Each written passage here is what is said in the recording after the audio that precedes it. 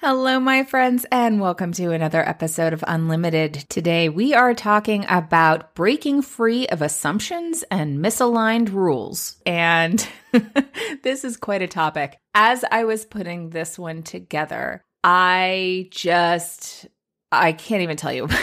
My brain is a little explodey because I was pulling in a lot of things and kind of exploring some beliefs and ideas and how I wanted to talk about this because there's a real importance in engaging not just the individual rules, like the internalized rules, but also the societal rules because they impact each other. We don't exist separate from society. So a lot of the rules that we have for ourselves and the beliefs that we have about the way that we're supposed to be and how we're supposed to show up are created from the societal rules and the things that we're either pushing back against or that we have taken in or that we're impacted by and just all of that. So I started to dig into that and how I wanted to approach this because as I've mentioned, the way that I'm setting up each of these months for this season 2 is based in my Create Your Flow course. And so this month we're talking about rules and assumptions and stories. And the section is literally called Creating New Stories. So it's engaging the way that we perceive ourselves, the beliefs that we have, and creating new beliefs. So like understanding what are those places where we're stopping ourselves because we've created these, for example, I am statements are a powerful way that we tell the story of who we are to ourselves, and that influences how we show up and how we engage. But again, you can't divorce that from the societal stories. Now, I recognize that this is going to have to be at least 2 separate podcast episodes. And as I was digging into it, I realized that it actually might have to be like a whole thing. I don't know. Maybe it's like a next season thing where that's what we're focusing on because there's just, oh my gosh, there is so much. There is so much. I knew there was so much, but like there's more than I knew as I started digging in. So anyway, this episode in particular, while I am going to tie in because I can't not the societal stuff, this particular episode is focused in you and your own rules. So it's focused in that process of creating new stories for yourself. So what we're going to be looking at is like, who are you? Who made these rules? Where we're tying in, again, some of the societal stuff, but where does it come from? Why we make assumptions, undoing your assumptions, and I got to pull this in, the importance of intentional community, because that is really a core piece, I believe, in not only shifting your own individual assumptions and stories, but also how that relates and how you relate and how your identity relates to the broader world and the stories in our society. And we did talk a little bit about this. I actually feel like it segues nicely from the last episode where I was chatting with Aaliyah Walker on the roundtable and changing some of those ways that we perceive the world, allowing ourselves to take in new information about the world and about ourselves in relation to it and how important that is. And it ties directly into the rule making and assumption following and making or whatever. Anyway, there's a lot here. So we got to get started and dig in. If you want support with any of the things that we talk about in this episode, grab a free spot on my calendar. I love to connect with people. I love to chat about these things. I think it's really important. If we can even break through one assumption, one rule that you have for yourself in that call, it is totally worth it, in my opinion. So don't hesitate. I do have spots open. So as long as they're there, you are welcome to take one. And without further ado, let's get started. Hey there, I'm Valerie Friedlander, Certified Life Business Alignment Coach, and this is Unlimited. This podcast bridges the individual and the societal, scientific and spiritual, positive and negative, nerdy and no, there's just a lot of nerdy. Come on board and let's unlock a life that's as badass as you are.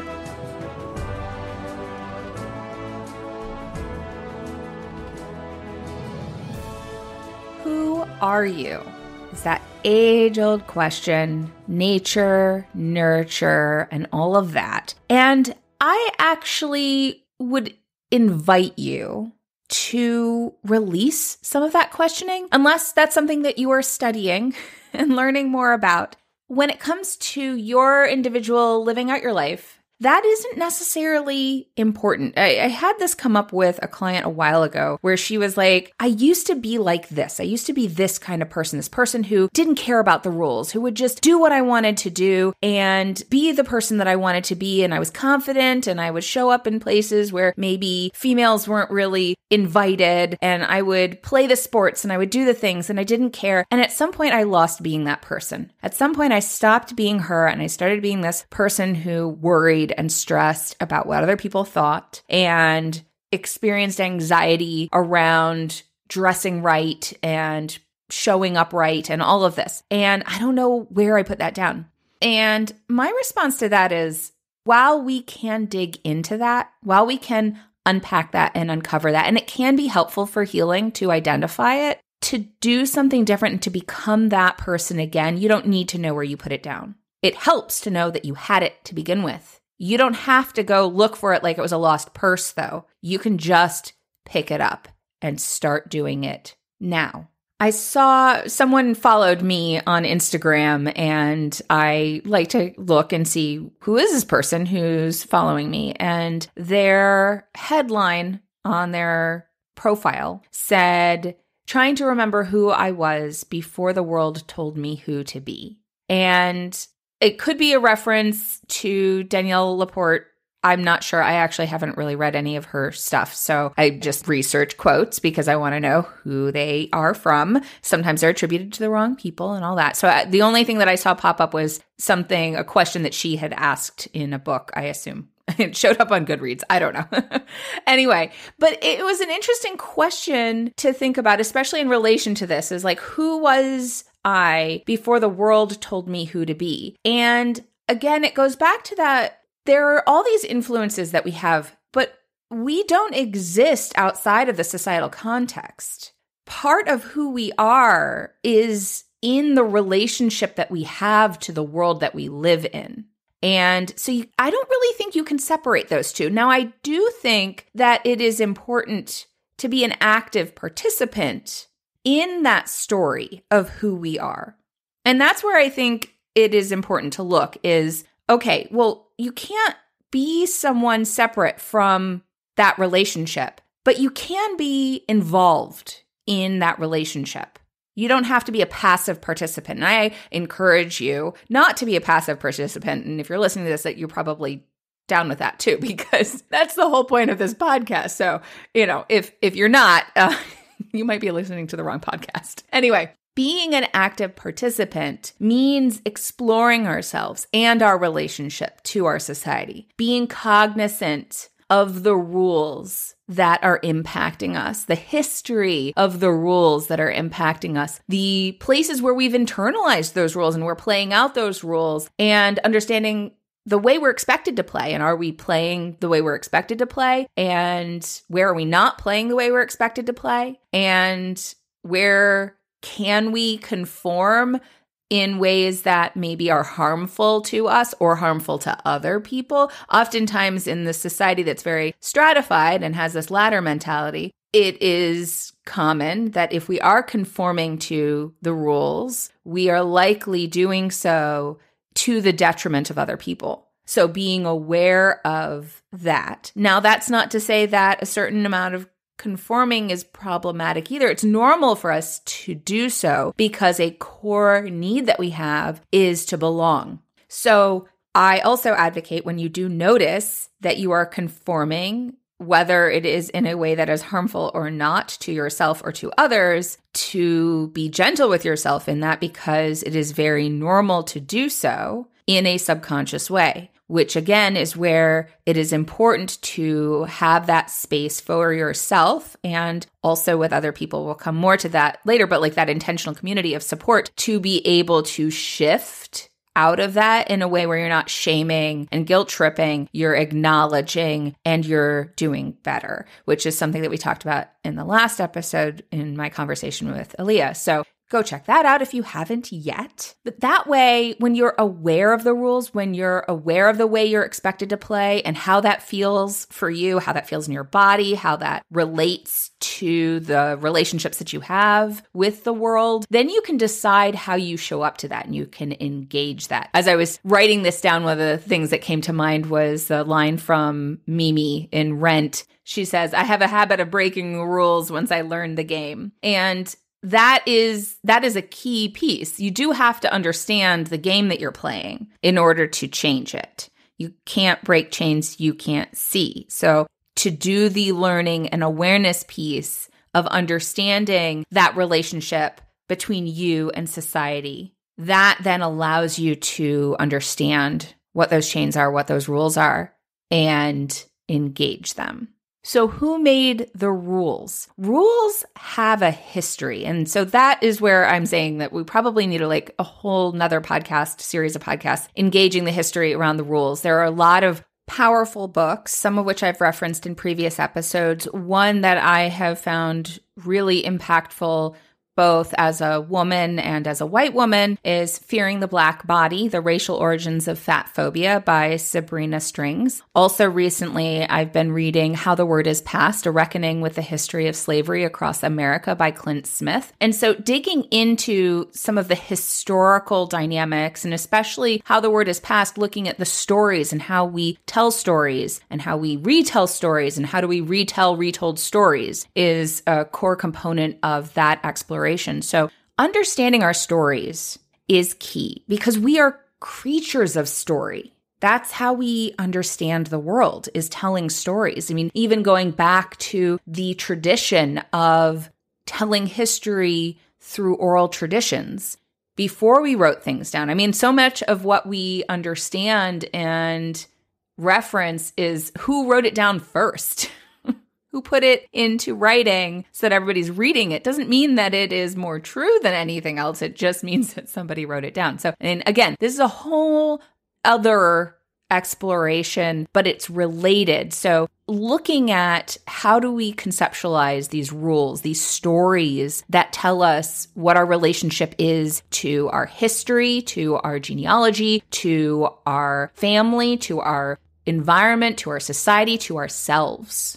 Again, we don't exist outside of a societal context. So understanding those things is really key. The other thing that I will say before we move on to the individual components, when we think about understanding the rules of society and recognizing that there is a responsibility in changing the game, one of the things that comes to mind for me is the philosophy of transcendentalism that I was introduced to in high school. If you don't recognize the philosophy, you might recognize the names Henry David Thoreau, who wrote the book Civil Disobedience, and Ralph Waldo Emerson, who wrote the book Self-Reliance. Transcendentalism is a philosophy that started in the late 18th century and stressed equality, tapping into your intuition, communing with nature, self-reliance, social responsibility, and so standing up to the unjust things in the world, and the power of the individual to do that. I bring this philosophy up because as it ties into what we're talking about being aware of our own rules and the impact of the society's rules and the impact of us on society's rules and the macro-micro relationship, as it were. When we talk about that, this is a philosophy that speaks to that, or seemingly speaks to that. It was recently brought to my attention, however, in reading Fearing the Black Body, that Emerson was a eugenicist. I used to think Emerson's philosophies were admirable and was inspired by a lot of these ideas about intuition and nature and civil disobedience and all of that. But obviously, given this new information, he was looking through an incredibly distorted lens, at least in some respects, which some respects influence other respects. So it can't be taken separate from the whole. So because I thought of it, and civil disobedience when I was putting this podcast together, I briefly looked back at it and it stuck out to me the aspect of individualism and how much I talk about the issues with how over-individualized our society is. And I recognized that there are roots of that in this philosophy as well.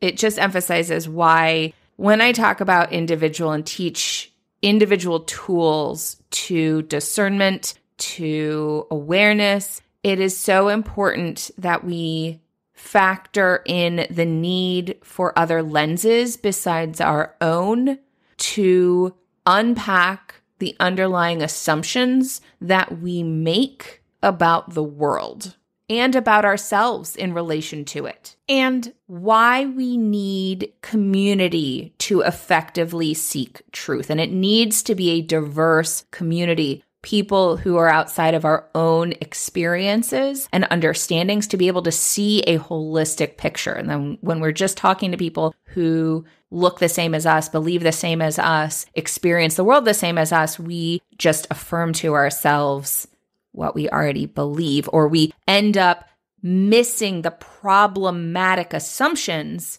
in our beliefs. And while some ideas may have import to them in creating change, because they're missing those core assumptions, because they're just feeding, those assumptions are all feeding on themselves, we end up creating a foundation that is flawed, that is damaged, that has rot, as it were, in it. So anyway, more on that, I know, coming soon, so stay tuned. I do touch on some of where that comes in the episode that I talked about, What's Killing My Motivation, where I talk about Maslow's hierarchy of needs and the Blackfoot origins of that concept and how he distorted it into more of an individual perspective. So there's a lot there, pulling from the sociological. If you want to go further with some of those dynamics too, there's the episode No, You're Not Crazy that I would recommend taking a listen to. So with this acknowledgement, with this awareness that we are creatures of story, that we learn rules through stories, especially through social stories and the context that we exist in, we figure out who we are through these stories. Knowing that, let's move into why we make assumptions in the first place and some of the brain dynamics of that. An assumption is something that you accept as true or as certain to happen without proof. Now, when I say without proof, what I mean is that it's a subconscious thing. It's something that somehow your brain made a connection, or maybe society fed you a connection. Your media fed you a connection, your family fed you a connection that you understood as truth, probably because you didn't know any differently. And it came from a trusted source, or it came from enough sources that it just affirmed itself. Our brains like to categorize things. It simplifies processing. So it's much easier to function. It takes less energy to function when we can put things into buckets. And I've talked about this before in terms of perception and understanding the lens that we perceive the world through. I talk about this more in the episode, You Are More Than Your Personality. Oftentimes, these assumptions come to us through stories about relationships. They come to us through stories that we tell about the past experiences that we've had, the things that people have told us about ourselves. And of course, as I've mentioned, society's indoctrination. And they build these rules about who we're allowed to be, and they get internalized as these assumptions about who we are and the way we relate. And so when we see something, we feed it through that filter. Our brain automatically feeds it through that filter, again, because it makes it easier to process. And then we react accordingly. We take action accordingly. So oftentimes, even when we think we're acting consciously, we're still acting out of these rules, out of these assumptions that we have because we haven't unpacked the rule. Maybe we've unpacked one rule, but usually they're like layered on each other. So like when you find one, there's like another one underneath. For example, I had a client who came to me who said that she knew she had a block, but she wasn't sure what it was. Her mom never did the things that she wanted to do, so maybe it's this learned, I can't have the things I want. So that's where we started. And the thing is with assumptions, with stories, there are layers to them. So knowing where it started can be helpful. As I mentioned with the other client, knowing that it was one way and then it changed can be helpful, but you don't actually have to know where it changed. The thing to know about assumptions is that they build on themselves. So while it may have initially come from seeing her mother not allowing herself to have what she wanted, somewhere along the line, she was looking at life through that lens to prove that, she can't have what she wanted, or to create obstacles to having what she wanted. Given that, I asked her, what would she need to know or to have to feel able to take the next step toward what she wanted? And what she said was to build a bunch of things and create a bunch of stuff in this new area that she wanted to be of service. My question from there is, what difference would that make for you? She said that it would help her feel more confident to have all of these things, because then when somebody wanted to know how she could be of service, she could send them to this resource. And I asked her what would be different about what she wanted to do now than what she was doing before. And it was all about the information and all of the trappings of what she had been told that she needed, what she had perceived from other people in the online entrepreneurial world, showing her that this is what you have to have in order to be able to be successful. And it was blocking her from seeing that she was actually just doing the same thing that she had done in a different space. And so, yes, all of those things can be very nice, but were they really the next step to exploring something new? Exploring a new space. And so this idea of like, maybe I have imposter syndrome and that's what's stopping me. Well, imposter syndrome is something that we internalize from stories around us typically. It sometimes has to do with not having as much information as we'd like to have, but oftentimes it's because of messaging that we've received from spaces that we've occupied, telling us and affirming to us that we don't actually belong, or we have to do certain things or be a certain way in order to belong. So when we can engage that and release that, because that's that societal story, right? That's the internalized societal story. And then there's the familial story around not being able to have what you want. And then there is the personal experience of interacting with online business coaches and the online business space that said, you have to build these things and I'll teach you how, sort of thing. That was blocking her from the training that she had and the knowledge that she had about how she actually can serve. So from there, we are able to build a next step instead of this mountain that had been created from all of these assumptions that she had taken in. So you see all these layers of stories to cut through. And you'll note that how we cut through those stories was through questioning them, through engaging them, through getting curious about them. So that is the core piece. It is acknowledging that there is an assumption or acknowledging that there's a judgment. Sometimes we don't even see it as an assumption. We just see it as a judgment. Well, this is the way it is. This is what it is. It's one of the reasons why I'm such a word nerd, and you hear me dig into words all the time on this podcast, is because one of the big assumptions that we tend to make is around what a word means. And our words are powerful. They're symbols. They articulate into the world our beliefs about things. It doesn't mean they're received the same way by other people, because other people may have a different relationship to those symbols. Again, that's why I unpack, what do I mean when I use this word?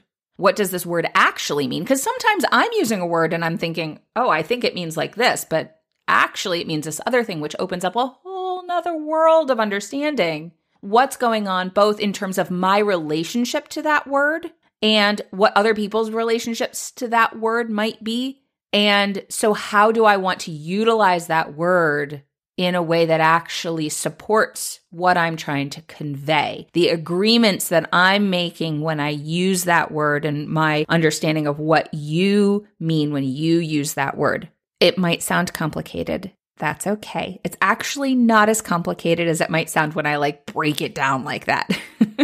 Sometimes things like this can trigger overthinking. And why does it trigger overthinking? Well, usually it's because there is a fear of doing it wrong. This is where that idea of growth mindset comes into play.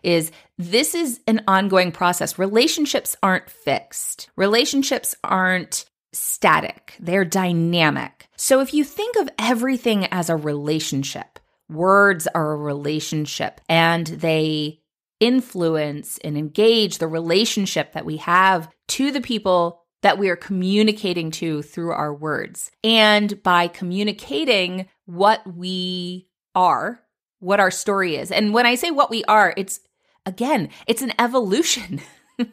It's not fixed. You're not fixed. You're constantly evolving. So this is where, when we talk about rules and we talk about assumptions, they are malleable because we are malleable, because we evolve, we change, we have new understandings. And when we acknowledge that, then we can be more open to that information coming in and going, oh, that was not what I intended. Oh, I used this word. I made an assumption that you would be on the same page as me, but you are not. You're on a different page. So my intention did not have the impact that I thought it would. And by listening to you, then I can receive what you are telling me as what that impact was, and I can adjust accordingly. I can acknowledge, oh, this opened up something new that I hadn't realized before. It's also where emotional intelligence comes in, where we can notice, what is our emotion saying? What is it telling us about the rules that we might be breaking or the rules that we might be affirming?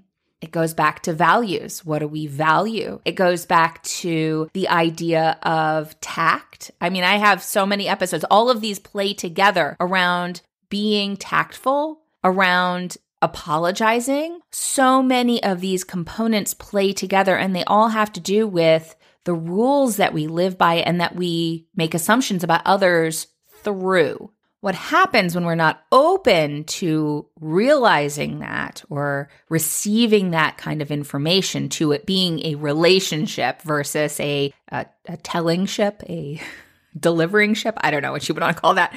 When you're open to that information coming in, what we tend to do is we tend to just reaffirm what we believe. We tend to reaffirm the rules that we live by. And it doesn't mean that it's always comfortable. It's not like, oh, I'm following the rules, it feels good.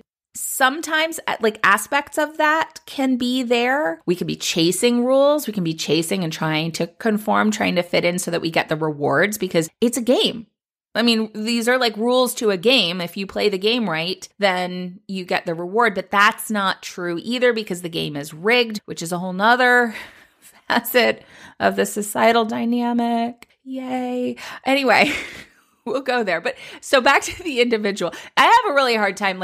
When I'm working with clients, we're definitely working on the individual. But when I'm talking about these things and I'm teaching about them, it's so important, because my field is so full of just individualizing everything. And like I said, I even come from that background of admiring the transcendentalism that is probably a core part of the problem around the over-individualization of things. I just think it's so important to acknowledge how these things interplay when I'm talking about rules. So going back to the individual and this reconditioning cycle that we tend to be in, and it's easier to recondition things that are also affirmed by the society around us. So like I talked about in the values episode, it's simpler to do that. But that reconditioning cycle is what will hold you back from engaging with something that doesn't fit, or trying to make something fit the way that you expect it to, because you're used to the dynamics of these relationships. So what are those rules? So I'll give you an example, because I know this can be a little amorphous. I had a client who had a story that she was selfish. This is a very common mom story, right? We talk about like, oh, self-care isn't selfish. Well, okay, here's an example of that. She had a story around being selfish. And this is a story that came through growing up, being raised, being told that she was selfish. A lot of times women in the society get told that doing things for ourselves is selfish. Moms, like, what does it mean to be a good mom? What does it mean to be a good child? What does it mean to be a good spouse? All of those things.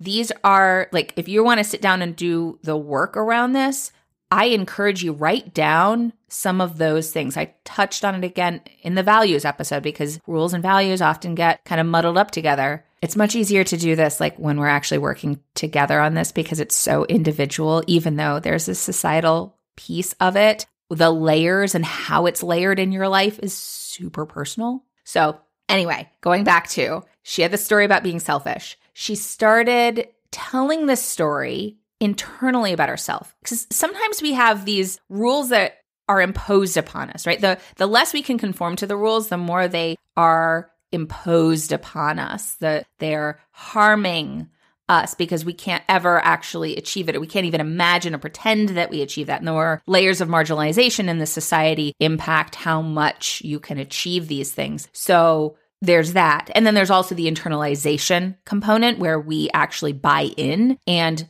perpetuate it ourselves, both in our own lives and on other people. So she's telling this story that she's selfish. And any situation that would come up, if she had an opinion about it or a desire around it, she would do the opposite because she had this assumption that if it's something that she wanted, it must be selfish and therefore bad. So it actually felt safer to not do what she wanted. And she would affirm that what she wanted would be selfish because, if she wanted it, it must be selfish. Therefore, she would do the opposite, which actually ended up creating the cycles of doing things that were harmful for her and didn't actually create a healthy relationship with the people around her and would then hurt. And so it would just be proof that, well, of course it hurts because she's selfish. So this wasn't a conscious cycle. She was not doing this intentionally. It was just kind of like feeding evidence of, well, I'm selfish. So anything that I want or anything that I choose is going to hurt. So I just won't make choices because I make the wrong ones and I'll let other people decide. This is different, of course, than feeling the mental overload of all the decisions and the fatigue of making decisions and actually choosing not to make decisions or creating spaces to not make decisions. This is different. This is like that unconscious avoidance. It's a very key difference between avoidance and choice. And it's essentially the root of everything that I do is accessing choice. Where do you have choices? So this belief about I am selfish was the unconscious basis for her discernment process. So she wasn't listening to herself and her natural intuition. It was creating this destructive cycle that was affirming that she was selfish and a bad person. Once she saw those chains, once that was brought to awareness through the exploration process and seeing how these things were playing together, then she could engage this story of I am selfish, noticing the emotion tied to it was fear. So she could notice, oh, when is the emotion showing up? What is the thought behind it? How is this affirming this belief? What is this assumption? And then she could explore what she really wanted. Well, if I wasn't afraid that I'd be selfish, if I knew that I wasn't selfish, if I knew that I was generous or compassionate, or I don't remember exactly what her retelling was, but when she could look at it that way and then intentionally explore other options, she made room to make other decisions and test what would be different. What would it feel like to do what felt loving versus telling the story of being selfish? And then we were able to set up little experiments of like, okay, well, what's something that you want and what would make it feel safe to go after it? What would you need to know? What way could we create an experiment? But the first part is like seeing that there are other options, because when you can't see that that's the pattern, there aren't other options. You just do what you do because that's what you do. That's the rule. That's what you do. So being able to see it, she could explore what she really wanted. She could actually listen to herself and start listening to other people and being able to set loving boundaries through that communication and understanding of what's loving for me and how do we work together. Instead of constantly feeling like life was happening to her, she could engage in an intentional way and start creating a new cycle. And this is the thing, this is the difference between doing something because somebody told you to do it. Like, oh, well, just do loving things for yourself. Oh, just do this self-care stuff. If it doesn't connect, and if there isn't a conscious process behind it, it won't actually create a shift. There needs to be a conscious process behind it. You need to understand the rules and the assumptions and the agreements that you're making. And I use the term agreements particularly because I love the book, The Four Agreements by Don Miguel Ruiz. It says, we make the assumption that everyone sees life the way we do. We assume that others think the way we think, feel the way we feel, judge the way we judge, and abuse the way we abuse. This is the biggest assumption that humans make. And this is why we have a fear of being ourselves around others, because we think everyone else will judge us, victimize us, abuse us, and blame us as we do ourselves. So even before others have a chance to reject us, we have already rejected ourselves. That is the way the human mind works. And I think it's interesting because there are patterns. We do this and it is done to us. We make these assumptions that what we think is the way other people will think, that our filter is the way other people's filter is. And so one of the most powerful phrases, and I'm sure I've used it before in this podcast, is that understanding of what someone says is about them, what you hear is about you, and what you say is about you, and what they hear is about them. Because we all have these filters for processing information. We all have stories. We have stories about who we are and who we are in relation to the world. So a big part of the personal work around these assumptions and unpacking these things is to look at what are those stories? What are those places where we assume on other people, assume on ourselves, judge ourselves, and judge other people. Judgment is a great way to notice some of those assumptions and some of those rules and start to engage how they fit and where they fit and why they fit. I was having a conversation after our podcast with Aaliyah Walker, and one of the things that she said that just struck me, I was like, this has to be a quote, is that you're in charge of your own representation. And I would add to that other people will see you and your story through the lens of their own story. And you can't control that. But what you can control is how you tell your story to yourself. And that story influences the way that you show up to the rest of the world, the way you show up to the relationships that you have personally, professionally, and societally. It allows you to make choices that create the kind of relationships that you want to have and the difference that you want to make in the world. So how you align with the vision that you have of who you are, and also how you unpack that vision where it may not fit what you want and the way you want to be as you learn more and as you allow that relationship to be dynamic. So back to, what do you do as an individual to engage those assumptions? And as I've mentioned, it comes down to getting curious, noticing, and also having other people to help you see things more clearly than you will see them on your own. There's all kinds of things that you can accomplish on your own, but unlike Thoreau and Emerson and that idea of self-reliance, I really truly believe that we can't see things clearly in a holistic way, including ourselves, without that reflection from another person. But to do some of that work on your own takes asking those questions. So a couple exercises that you can do from here would be keep a judgment journal. Write down all the places where you identify things as being good and being bad. And notice, what does that look like? What comes up? Do you see any patterns in there? Patterns are a really great way to notice rules, to notice values, to notice assumptions, all of that. I love looking at patterns. That's my thing.